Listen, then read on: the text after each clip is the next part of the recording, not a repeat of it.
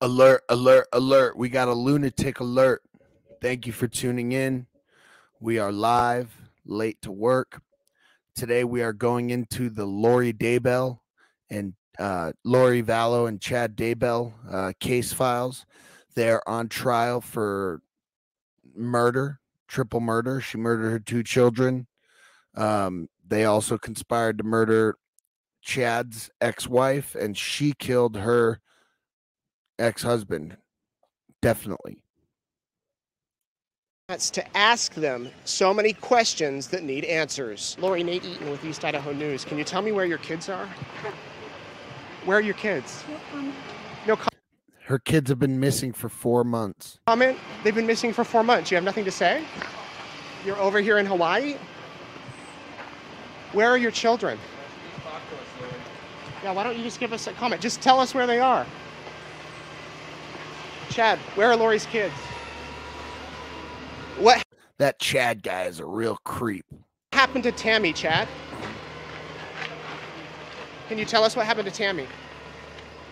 Why have you guys been in Hawaii for so long?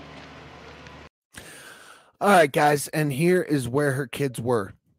Confirming they are the remains of 17-year-old Tylee Ryan and her brother 7-year-old JJ Vallow, discovered during a search at Chad Daybell's home, their mother's new husband. Yeah, I mean, that's where her kids were the whole time. No wonder why she didn't want to tell them where her kids were. Okay, so today I'm going over the incidents and kind of some interrogation video. The trial did start it's a couple days ago, but I might jump into some trial coverage. They will not allow cameras in the court, but there's audio. So I have all the audio of all the trial so far, all the testimonies so far. So here, you want to see something creepy. So here, her husband, her ex-husband Charles,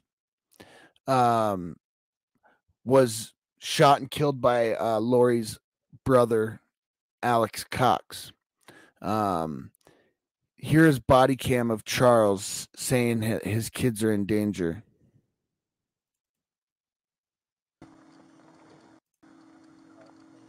And 16. Okay. How long have you been trying? 2 days. In touch with my kids. How old are your kids? He said, I can't get in touch with my kids.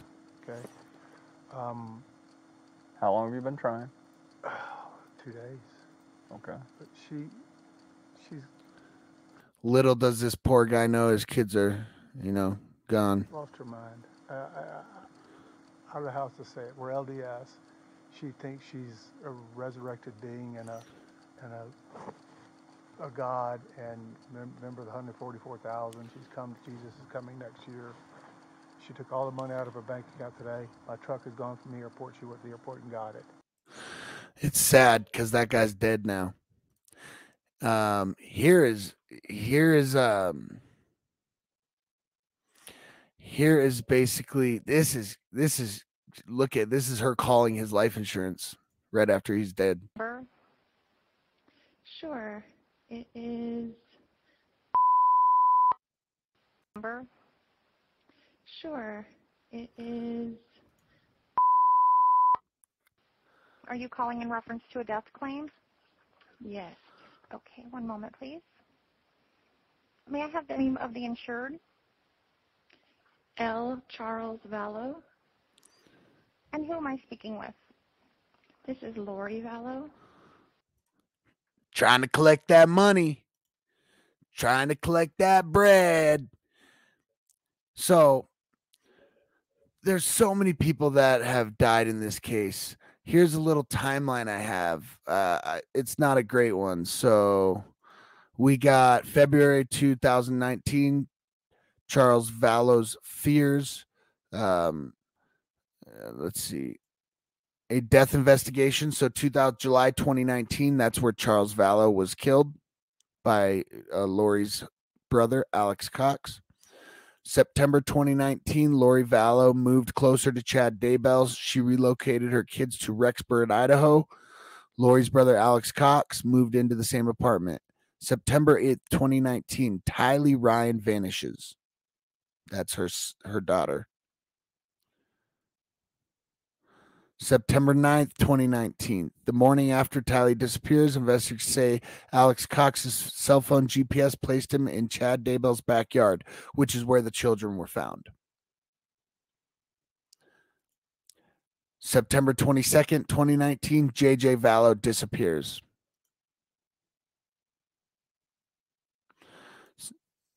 The day after JJ was last seen, investigators say Alex Cox's cell phone showed him that Cox returned to Chad Daybell's backyard. That's where both bodies were found. October 19th, 2019, another death.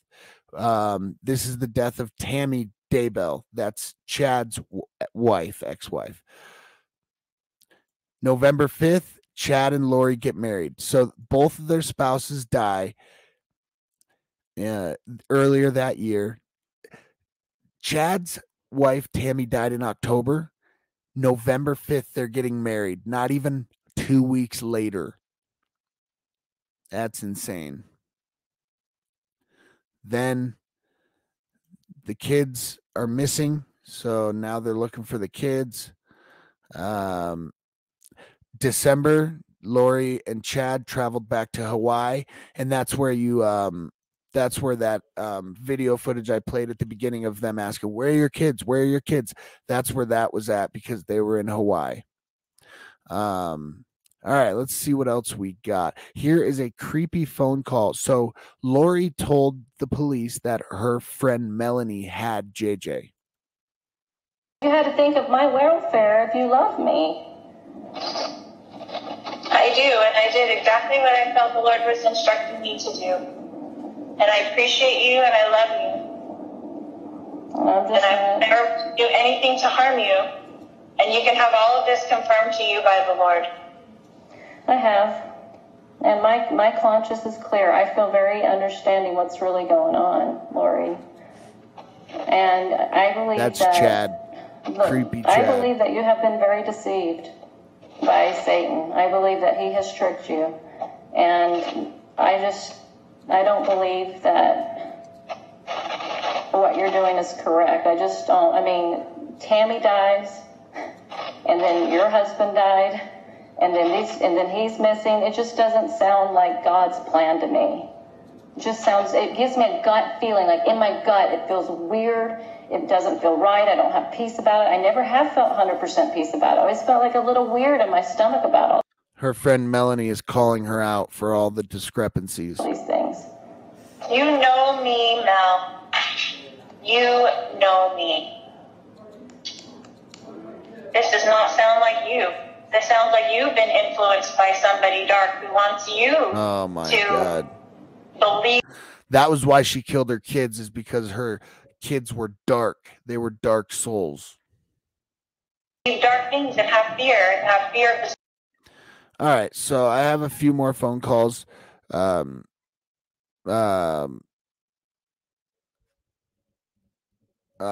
second.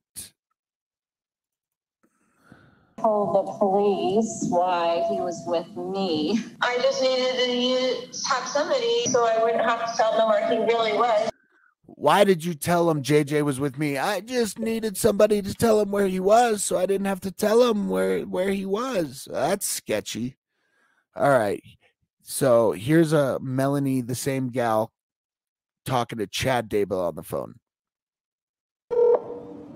They played this in court. Hello, sweet Melanie. Hi, Chad. Hello, sweet Melanie. Fucking weirdo. Hey, Lori. Hi. Hey, let me put on speaker. Oh, okay. All right. We're enough with the phone. How are you guys? We're okay. How are you doing, babe? I'm doing pretty good, thanks. I was wondering, where are you guys? Where are you? We're just hanging out. Hanging out? Are you in Idaho? We're just hanging out. We're near Idaho. Oh, okay. I just wanted to ask you a question, if you don't mind, Lori. Yeah, Sonny. I want to know, you remember we talked about JJ going to Kay's house, and you told me they went there, and now he's not there? I was wondering what happened. Well, I had to move him somewhere else because of her actions. So. Was she doing something? Like, was she trying to come get him or something? Or, like, trying to kidnap him? Well, she said that lots of times before, but, I just can't wrap my head around how the fact that how do you think that you're going to be able to just get rid of your kids and no one's going to question you? I don't understand that. Okay, it's one thing to be fucking crazy enough to kill your kids, but it's another thing to think that you can just go about your life and no one's going to question you. I mean, I can't understand that. Okay, when I asked Chad the other day, I was like, hey, where is JJ? And he said, for my security, he didn't want me to know. So is there a reason I should be in danger to know where he is? The sad thing is that couple sitting in the back there with the masks on, that is JJ Vallow's biological grandparents. They're the ones that filed the missing child complaint. And just what they're going through, that's terrifying. no, it's nobody. It's his danger. It's the danger that there's people after me. Okay. Oh, there's people after you. If you knew, that puts you in a danger. If I told you, I'd have to kill you. That's basically what he just pulled. If you knew, it would put you in danger. Well, just in a bad position. Bad position. Everybody, if they don't know anything, then they don't have to say they know. Right, so you're just worried. Okay. I'm just to keep him protected and keep you protected. And keep everybody else. We're keeping you protected by lying. I was afraid that that I could be in danger. Like I don't, like if I knew, like how could that hurt me? I don't understand how that could hurt me if I knew where he was. Well, I'm just not telling anybody so that nobody has to say where he is. I'm just not telling anybody because he's buried in Chad's backyard. Or get questioned to where he is so I can keep him as safe as possible. Yeah. Okay, I hope that he's okay. I hope you guys are okay. I did have a question that I asked Al at one point, your brother, if I wanted to know, like where he was, and he said I did not want to know, and that he could not be found. So what does that mean? Means I he's don't gone. know why he would say that, but it's the same story. Like I don't even want Al to know. I don't want anybody to know so that nobody has to be worried about it. I mean, nobody has to be questioned about it, so he can be safe. Yeah, so how long are you going to be away for? Are you ever going to be able to come out and come back to society again? Or are you going to keep, come back? What does that look like? I will do whatever the Lord needs me to do. She just blames her dumb actions on the Lord. Don't blame this on God. And I just don't understand how these people are calling her saying, where are your kids? And she just acts like, why are you asking me this? Like, how do you think you can just get rid of your kids and move on with your life without anybody asking? Every day, so we'll see. I just wondered if I was ever going to see you again. Absolutely, you will. Okay, so that phone call goes on for a little while. Next, I want to play this is a phone call of Lori and Chad. So Lori ends up getting arrested for child abandonment. And so when she's in jail, there's a phone call of her and Chad, and the police are searching Chad's property at that moment. And that's when they find the bodies. Here's Chad and Lori talking on the phone, and you can hear the fear in Chad's voice.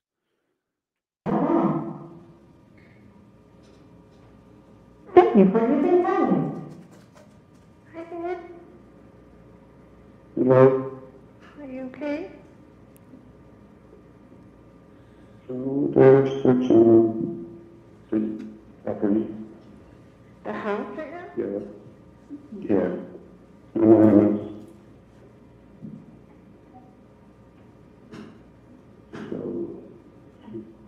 claims will be talking to you. Okay. What, are they in the house? No, they're out on the property. No, they're out on the property, and that's where they found the bodies that day, about an hour after this phone call. Are they seizing stuff again? They're searching. They're searching. Yeah. You're scared now. There's a search warrant, and so one of them just did in with the kids. Okay. Yeah, so you tried to set up a call. Can't talk very good, can you, bud?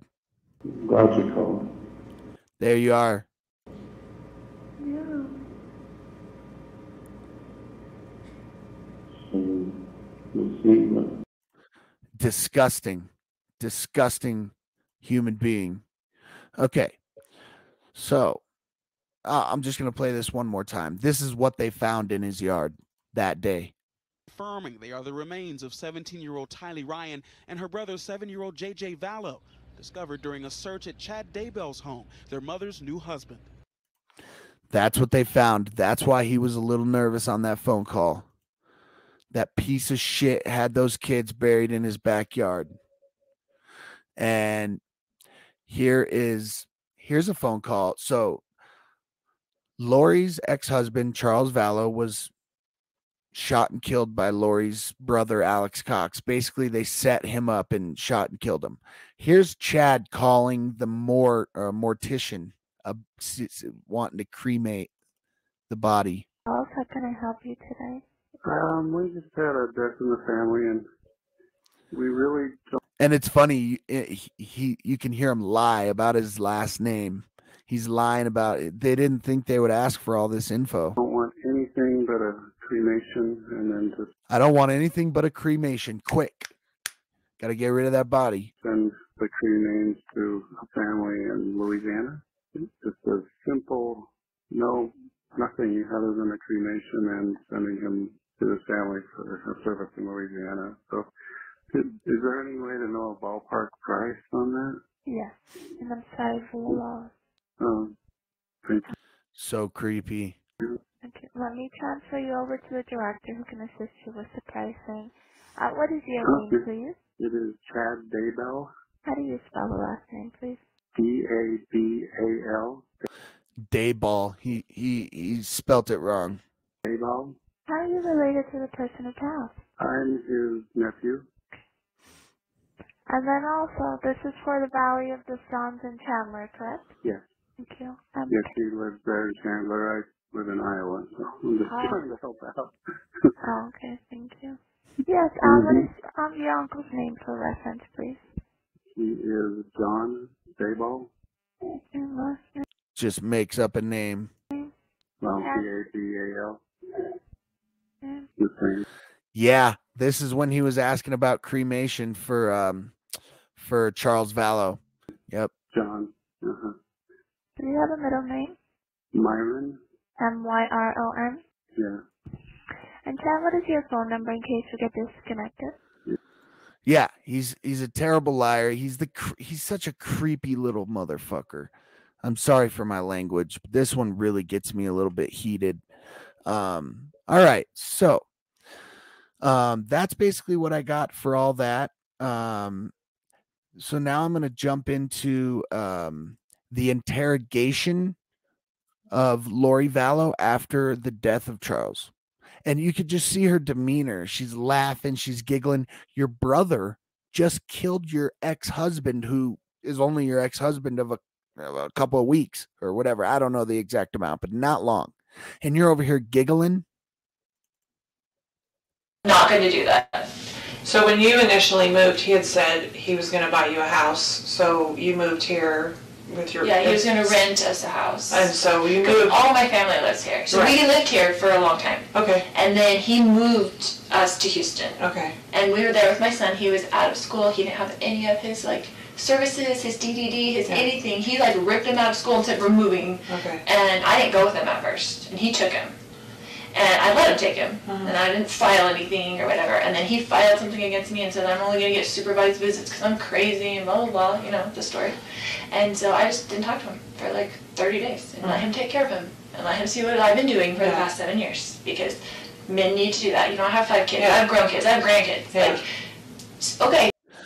Okay, so there was not much to that one, but she's acting like mother of the year right there. How could he dare file supervised visits on me? I got grandkids. Yeah. You'd have to read them to see, but he's always mad at me, right? And he doesn't want a divorce, but I don't like him and don't want to deal with him, so that's just how it is. Like, I mean, he doesn't want a divorce, so I just shot and killed him. So we married for 14 years, we dealt with it for 14 years of him being horrible to her. Like, he gets in huge fights with her. Yeah, just nonchalant. Yeah. Nonchalant.